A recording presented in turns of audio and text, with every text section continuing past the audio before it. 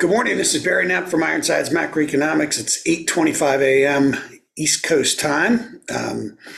Our note and audio summaries this week are titled "The Big Bond Week." There is just a tremendous amount of important stuff that's going to happen this week. The quarterly refunding announcement this morning, the Treasury will announce the size of the next quarter's refinancing needs. We suspect that'll be a little larger than the last time they estimated it, since the deficit has been some $90 billion bigger in the 3 months since that announcement than at least the street was expecting.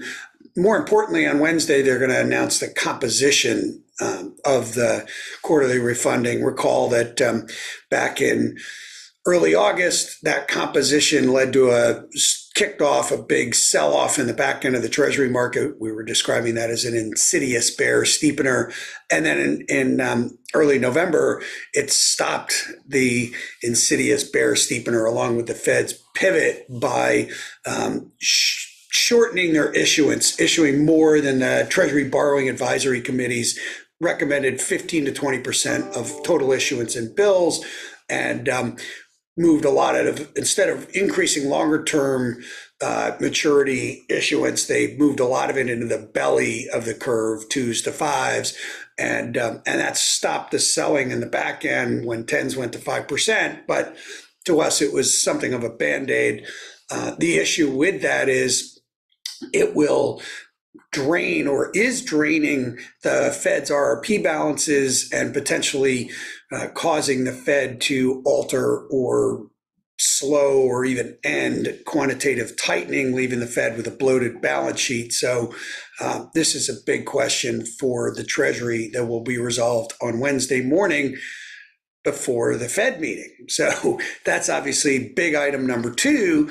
And then perhaps the biggest item of all is Friday's employment report, because that could render everything Chair Powell says at the press conference on Wednesday as null and void, were we to get another employment report that shows weak labor demand, but some stabilization in the supply of labor and a continuation of the disinflation in wages, which stalled out in the fourth quarter, in part, we think, because the supply improvement stalled out as well. Immigration is still running strong. We know all about that. But participation for prime age workers was surging in the first half of last year and stalled out in the since July or so. So our note this week was structured into four main parts. Crunch time for the Quadrilemma, our idea that to get the Fed to cut to 4, which is the level we think is required to disinvert the curve and keep the 10-year note in the vicinity of 4%, not from going back higher, the unemployment rate will need to rise above 4, and average hourly earnings, really, the broad measures of wage growth will need to decelerate to below 4.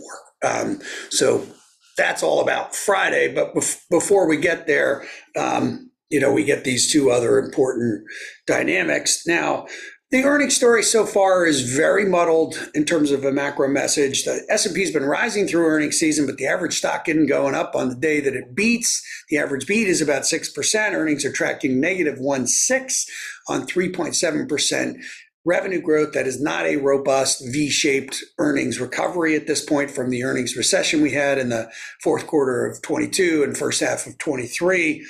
And the dispersion around sectors is obviously very wide. We all know about how tech's the only real sector surging to new highs and everything else is kind of lagging. Revisions are flattish. They're improving for some of the economically sensitive cyclical sectors like consumer discretionary and industrials, but only to the boom bust line. So very muddled picture there.